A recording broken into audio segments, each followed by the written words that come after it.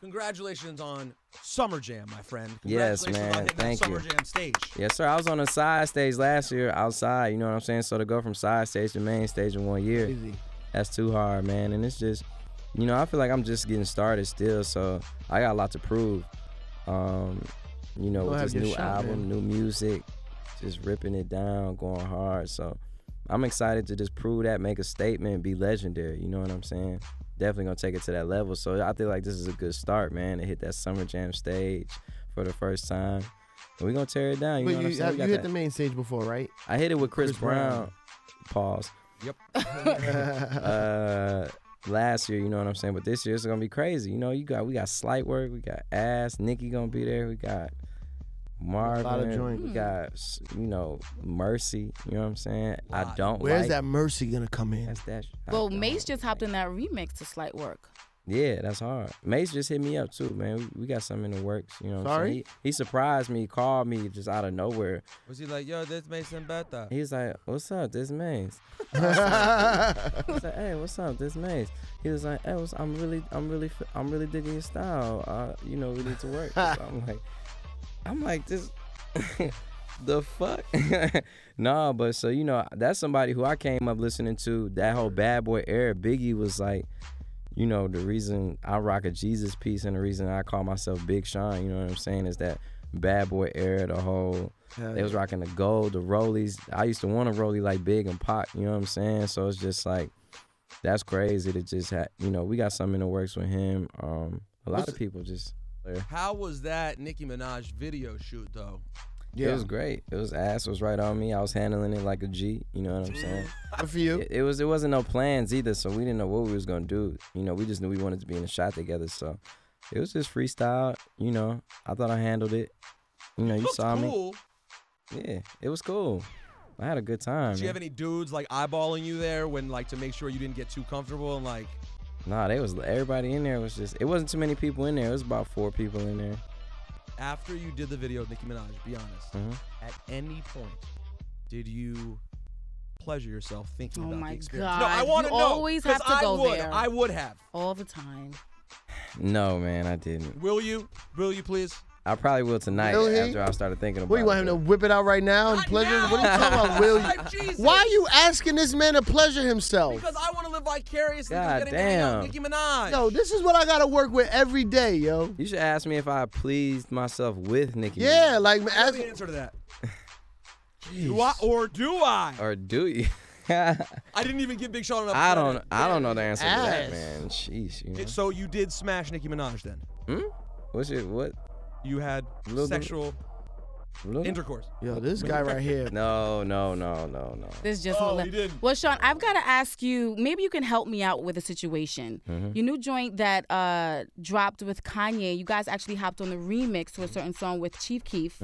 And now there's a big controversy with the producer upset because Kanye changed the song up for the Good Music remix. What's going on with that? Shout out to Young Chop, you know what I'm saying? That's my dog, of course. You know, I'm all Good Music. It's all fam. I just think it was a misunderstanding, man. You know how it goes when sometimes people be up in their own worlds and, you know, it's all about communication sometimes. I think it was just a lack of communication between the two. And but it was a remix, you know what I'm saying? It wasn't like, you know, I don't know how official they were taking it. I don't know if it's going to iTunes. It was just like something we were just doing. So you know the guy? Young Chop? You know the producer? Yeah, me and him got some stuff from my album coming out. I mean, but if anything... With Kanye on it, too. But if anything, wouldn't that, you know, help his career with Kanye getting on there and then having all these big artists on the song? Yeah, you could look at it from many ways, though. You know, it's like...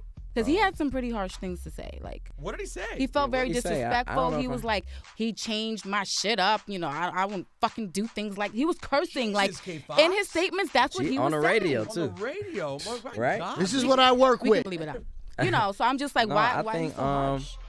Easy. Of course, Young Chop is like 18 years old from the shot. You know what I'm saying? I'm serious. You should call him on his cell phone. I'll talk to him right now.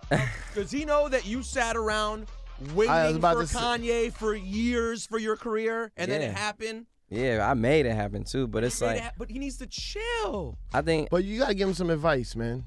Because you know how Kanye is. Like I said, you know, he young. I can't say he wrong. I can't say he right. You know, it's all opinionated. It's not like what's right or what's wrong or what's ethical. You know, he can speak his mind. He got that choice himself, but I just feel like I personally didn't necessarily think it should have been that big. Like he should have made that big of a deal. I think it could have been handled inside.